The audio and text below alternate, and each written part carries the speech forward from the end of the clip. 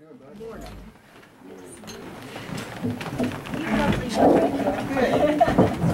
Good to see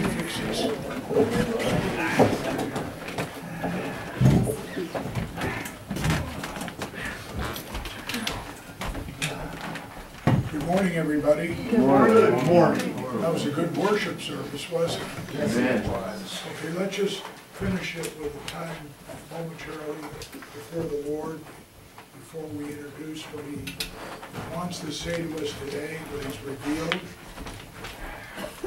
So, Lord, this morning, You have found our worship to be acceptable and pleasing in Your sight. And this morning we ask that the Spirit of God, the same Spirit that's permeated this place, orchestrate the words of my mouth to be exact, the way You've recorded them, the way You want them now, in this time, in Christ's name. About 7 years ago, matter of fact, about 7.5 years ago, my brother-in-law told me, and I was living in California, he told me that the church needed a speaker, that the pastor was ill, and he asked me if I could come. I was off that weekend, and I was tired, but God spoke to me, my heart, and I delivered a message, and the title of that message is Now. I wasn't thinking about this as an introduction. Matter of fact, it was late last night, and the Spirit of the Lord brought to my memory the things that I had said that day. Matter of fact, I had a DVD and I began to play it. And I began to hear what the Spirit said. Let he who hath an ear, let him hear what the Spirit saith unto the church. What I'm about to proclaim to you today is what God is saying to this church in this time, right now. At that time, that message 7.5 years ago started with a opening from Hebrews 11:1. Where it says, now faith is the substance of things hoped for, the evidence of things not seen. And I remember an encounter that I had with the Lord on a day off when the Spirit of God came to me and He said, Roy, what does Hebrews 11:1 say? And I said, it says, faith is the substance of things hoped for, the evidence of things not seen. He said, Roy, that's wrong. I remember getting argumentative. I said, what do you mean? I got to tell you, you don't want to argue with the author. He always wins. He said, Roy, open your Bible. So I went and I got my Bible, and I opened it up to this chapter in Hebrews, and I began to read. And I said, now faith is the substance. He said, Roy, you never said that. You overlooked it. Every word that I speak is of divine importance. You overlooked a key word. By the way, that word is found in the Bible over 1,400 times. It's got to have some significance. In the New Testament, it's recorded over 400. That word now to God is extremely important. Because He doesn't want to wait. We're accustomed to waiting. God doesn't want us to wait anymore. He wants us to expect what He's going to deliver now in this time. As a matter of fact, I said, he said, Roy, do you want to know why that word is there? And I said, yeah, tell me. Now remember, I've gone to Bible college, I've read the Word, I'm in the Word constantly. And by the way, if you're having trouble in your life, and you've been reading the Word and dedicating yourself to prayer and to getting closer to God, and you have all sorts of trouble, you have become an HVT. Let me define it for you. A high value target. Satan knows that the more you equip yourself with God's Word, the more you know God's Word, the more you confess God's Word, the more His kingdom here on earth is threatened. Yes. Because the weapons of our warfare are not carnal. That's right. They're mighty through God to the pulling down of strongholds. Right. They're supernatural. You know, and sometimes we get away from faith. Yet it's the beginning of everything. You can't even be saved without faith. That's right. Right. Right. Amen. Without faith, it's impossible to please God. For he that cometh to God must believe that He is, and that He is a rewarder of them that diligently seek Him. Amen. God just doesn't count time. He makes the time count. Amen. That's good. He's in the business of doing things that He wants to accomplish, and He needs a channel through which He's going to flow. Which brings me to what I want to tell you this morning, what I'd like to share with you out of the book of Exodus. Someone said this morning when we were praying, there's something about this church, it's special. Well, it is. Yes. You know, Fernley keeps growing. It keeps getting bigger and bigger. And the task is going to get harder. You're never going to accomplish it in your own power, in your own might. That's why you need to turn God loose through your life, through the power of the Holy Spirit. Jesus said, it's expedient that I go. You'd feel better if He was here. But it's expedient that I go, that the Comforter might come. The Comforter is a revealer of truth. Yes. He's a guide. He takes of His and He shows it unto us. Listen to this word that came to me about this church.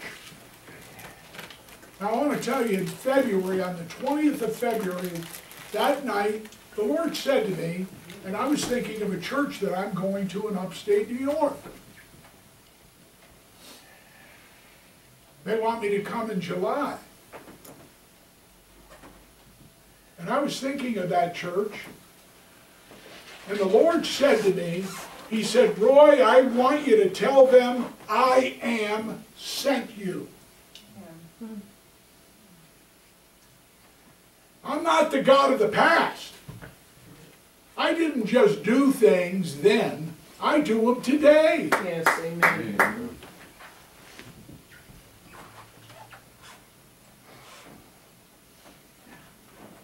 Let me read this to you. This is just, when I read it, I had to reread it over and over. And this promise is out of Exodus chapter 34, and it's going to be verse 10. So turn in your Bibles if you haven't, but Exodus chapter 34 and verse 10.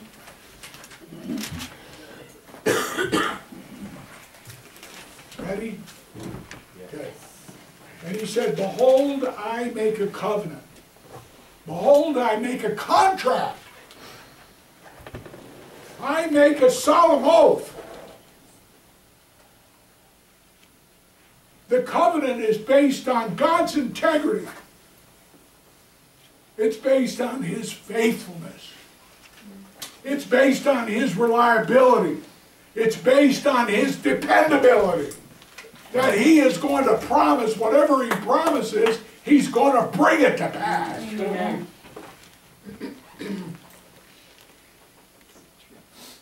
You know something? In Mark chapter 16 it says, these signs shall follow them that believe. Yeah. But there's another significance to that word believe. It isn't just the fact that they believed on the Lord and were saved. But they believe in their assignment. They believe that they're called, that they're anointed, that they have the Spirit of God flowing through their lives, and they have the ability to change others. Amen. Amen. That's right. Praise God. Now listen to this verse. If it doesn't describe this little church, nothing will. And He said, behold, I make a covenant before all your people. I will do marvels, such as not been seen or done in all the earth, nor in any nation. And all the people among whom you are shall see the work of the Lord, for it is an awesome thing that He'll do through you. Ladies and gentlemen, this is about this church. This church is not about us four and no more. The whole reason God so loved the world, there's a lot of people in the world. This town keeps growing. The prices in real estate are going through the roof.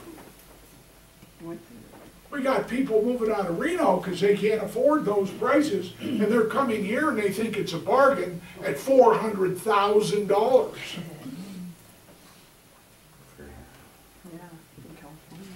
We've got people coming out of California, when you say 600,000, they think it's chump change. Yeah. Yep. Yeah, it's unbelievable. It's just driving this market, and the market's hot. Yep. So, let me just say this to you. Some people have this idea that the Old Testament, the Old Covenant, is outdated. We don't use it anymore. It doesn't have any impact on us today. That's not true. That's right. The Old Covenant is based on a sacrificial system that offered up bulls, goats, and lambs. And what it did is it covered the sins of the people. But it had to be repeated every year. So many animals.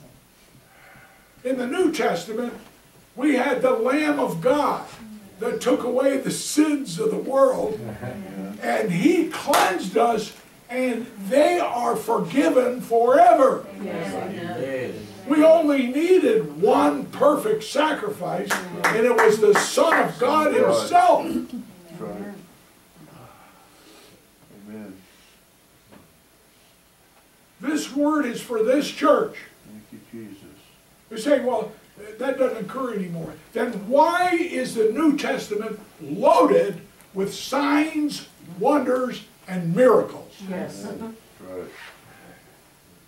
That's right. Amen. My Bible tells me that God keeps His covenant to 1,000 generations. Yeah. Hey, listen, we haven't covered 1,000 generations. We haven't been there. The way God is going to reach this city, and I know that we do a lot of good work. I know we have a food pantry that serves people that are really having a difficult time in life.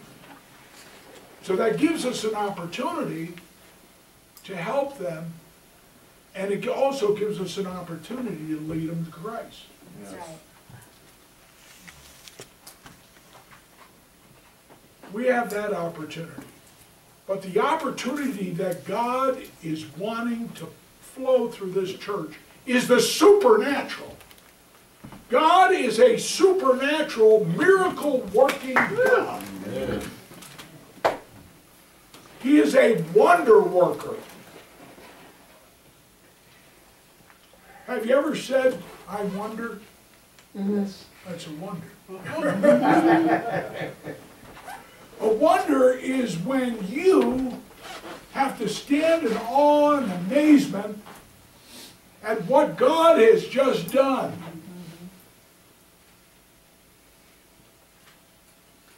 Miracles are for now. Miracles are for today. What we've done in the book of Romans, it says, be not conformed to this world, but be ye transformed by the renewing of your mind. Amen. Amen.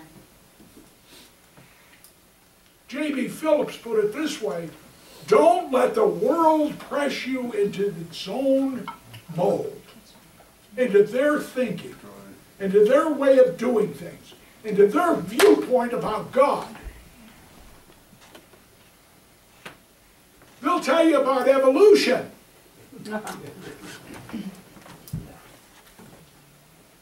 They got Buddha, they got Hinduism, Cut it off. they got everything. That's supposed to be an answer. And the answer is in the opening chapter of the book of Genesis where it says, in the beginning, God. That's right. That's right.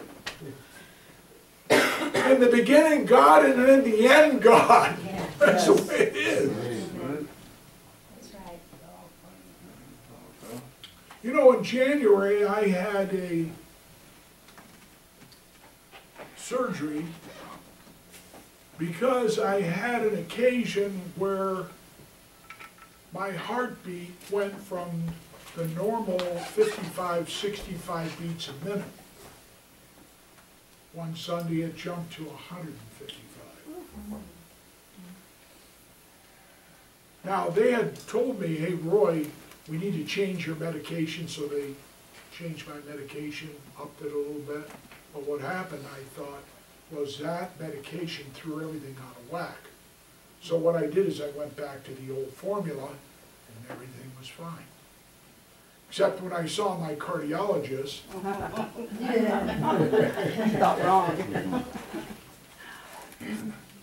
I said to him, well, you guys altered my general practitioner here in Fernley, altered my medication and it threw everything off. Now, he was about 38, 39 years old, young guy, brash, bold. And so I said, you know, these medications, no, he says, Roy, I doubt it.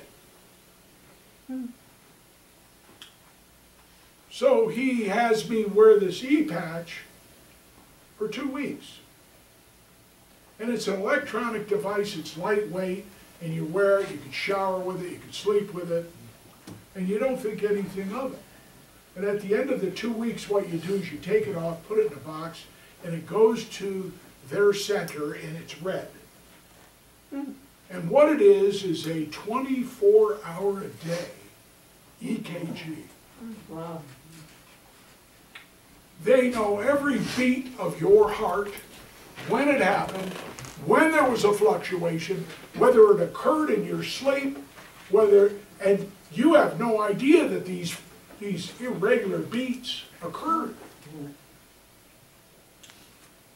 So I go back to him and he recommends to me that I see a doctor's son. Dr. Sun, Korean born, here in America, married a gal out of New York, great guy. First time I met him, I thought, dear God, he could be my son, he's young. You know, he's like 39, 40 years old. Anyway, he talked to me about 2 ways to handle the problem. He said, Roy, what we could use is we could use drug therapy And that will take care of it for a number of years, but eventually the drugs will lose their effectiveness, and you will be left with a heart that's in constant AFib. Or we can do what is called an ablation, a catheter ablation, which means that the catheter is passed up through the groin into the heart. And there's two. And one, as it passes through, sees the heart on the inside, and it spots in the different chambers the cells that are misfiring. And then, as they identify them, they go back through, and they begin through radio frequency heat to destroy them and eliminate them. Wow. They go back through, see if there's any left. Once the procedure is through, you're done. They take you into recovery. I went into surgery at 12:30, came out at 4:30. 4 hours. I got to tell you, this is kind of funny. The anesthesiologist, he says to me, Roy, he says, I'm going to give you a little sedative to take the edge off. That was the last thing I remember. Night-night. Bye-bye. Little nap. 4 hours went by. Like, next thing I know, somebody's standing over me saying, Roy, wake up! Wake up! Why did I tell you about that procedure? Yes, it did happen to me. And yes, it did correct it. But sometimes we as Christians, we get out of frequency. We get out of beat. We don't remember what God said. That's why it says, where there is no vision, the people perish. Yes. Some translations say where there's not a divine revelation, where there's not divine guidance to remind you of the direction that you're supposed to be proceeding, you lose sight of what you're supposed to accomplish. I asked my wife for a new Bible for Christmas, and I asked her for the Message translation. I want you to hear it from the Message translation. If people can't see what God is doing, they stumble all over themselves, but when they attend to what He reveals, they are most blessed. Church, we have a divine proclamation and a prophetic word today. Now, there are other churches in this town, but the one of significance is a full gospel church called Living Faith. That name is significant because it has the word faith. Living faith. The kind that you experience every day. That's right. Matter of fact, if the supernatural is not happening in your life on a daily basis, there's something wrong. That's right. Miracles should be happening. When you ask for guidance, it should happen. You should get clear direction. This is the way, walking in it. The more you saturate yourself with God's Word, the more you will understand what He wants you to do for Him today. This church has an assignment. Every word of God has an assignment, and it accomplishes what it's sent forth to do. This church has a mission, and it's to capture this city for Christ. And I'm telling you right now, the people that go to this church have the capacity through which the Holy Spirit can flow to get this job done. This church needs to be known in the community as the church with signs and wonders. Miracles. Because Jesus is the same yesterday, today, and forever. And if he's not the Jesus in the Bible.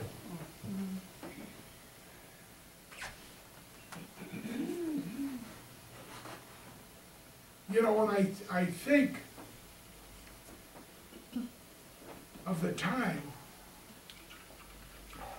that we miss things because we haven't paid attention to the vision that God has given us. Sometimes we miss it a little bit, we get out of whack, we get all these other things. We start thinking the way the world wants us to think. I got news for you, the world's thinking. They got stinking thinking. Yes. Amen. Right.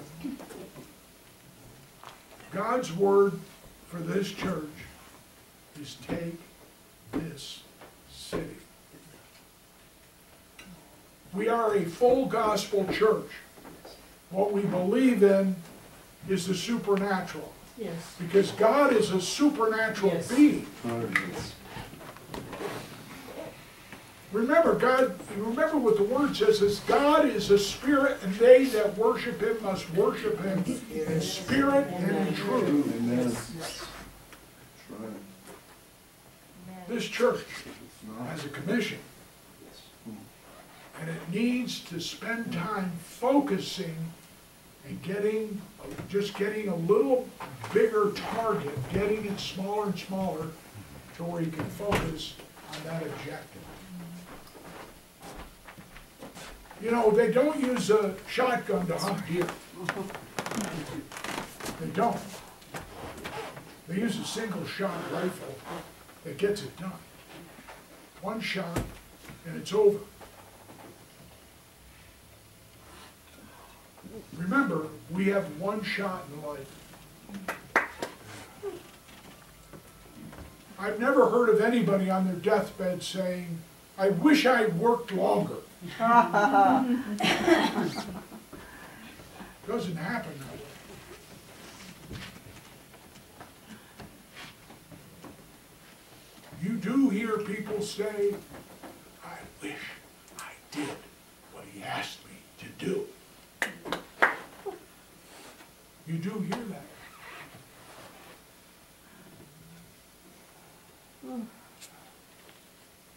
So I'm reminding you of our calling, our mission, our target, in our own backyard. Come on, that's right.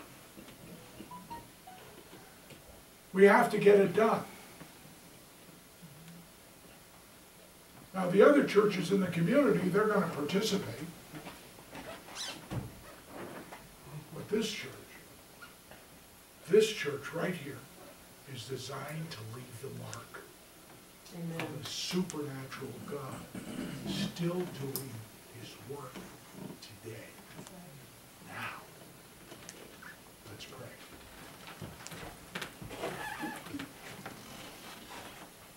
Now, Lord, we thank you for this divine proclamation, causing us to focus on our mission here in this community. And the fact that we need to rely on you and allow the Holy Spirit to flow through our lives individually to get this job done. I pray, Lord, everybody in this place that had an ear heard what the Spirit said to them today. In Christ's name. If there's anybody here, by the way, I'm going to just remind you of what it says here. I will do marvels such as not been done in the earth nor in any nation. This is what I thought of. And I know I've already closed. but I want to bring some things to your memory. This is what's going to happen in this church. People are going to walk into this church that have had back fusions, and they're going to leave with a spine that has never been tampered with. People are going to walk into this church with pancreatic cancer, and bang, it's going to be taken care of. It's the divine presence of your Lord. Yes. That is what we need more of. And you need to focus on your assignment. Thank you today for being a good congregation. And thank you for your prayers today. Want to take an offering this morning? Yeah, we're going to have communion as well. First Sunday of the month.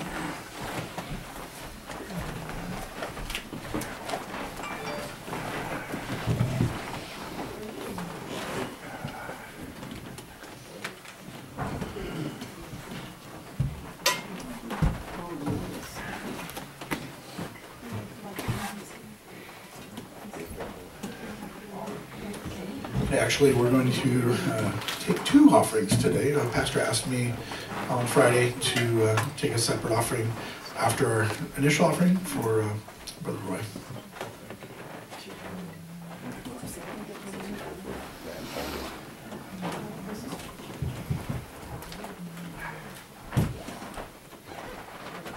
Oh, sorry.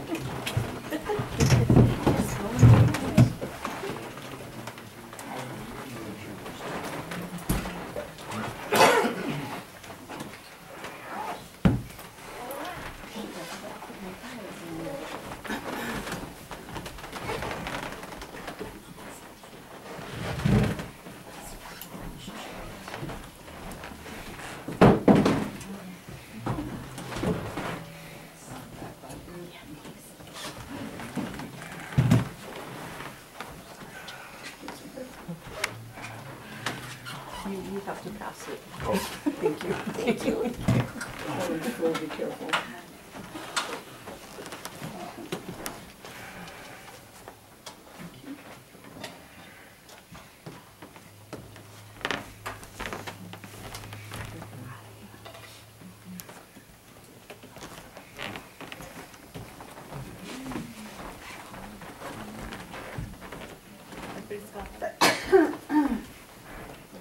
Okay, has everybody been served? Okay. Just wait for a second.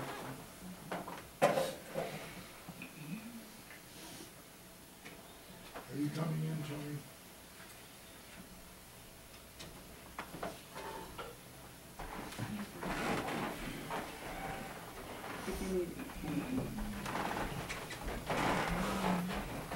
The Bible gives us clear instruction to do this in remembrance of Him. Yes. So this is my body broken for you. Let's partake.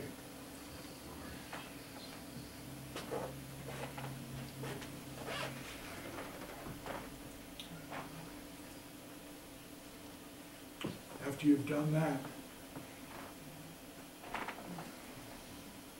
raise your cup. This is the covenant, the new covenant, the blood of Jesus, shed for our behalf, Yes. that justifies us, makes us like we've never sinned. The slate is clear. By His stripes, we're healed, and now let's partake. Glory.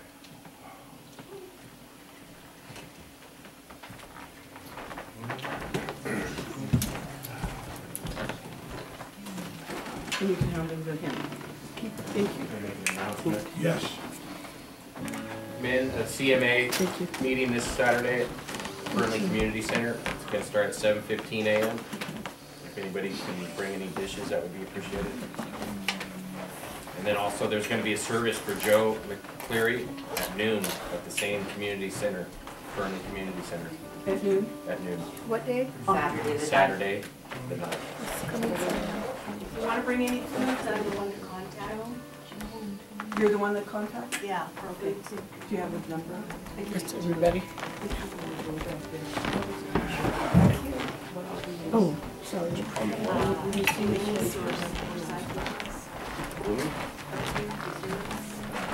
And as I said before, if a moment, we'll take a second offering for Brother Roy. Do we have a hat or something to pass around? I think we've already filled the plate. All right. And the plate does look full. You guys are a generous church. Hallelujah.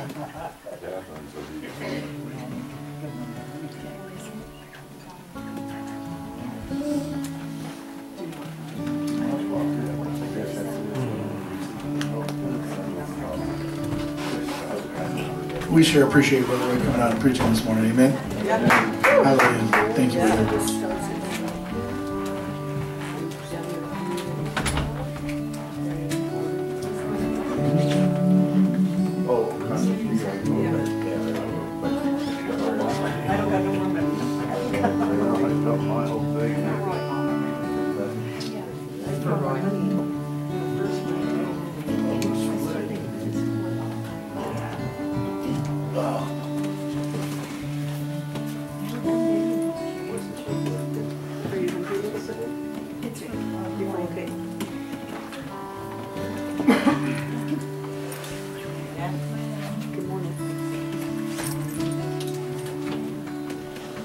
I got my fourth COVID shot, that second booster, it just came out. Yep, and, whew, I felt like I got hit by 2 trucks in Jordan. Oh, I kicked my butt. Shot. Yeah. It just came out, so I told them to go get Well, with that, church is excused. You guys are good for the. What's Pastor always say? Have a groovy day. some. Groovy.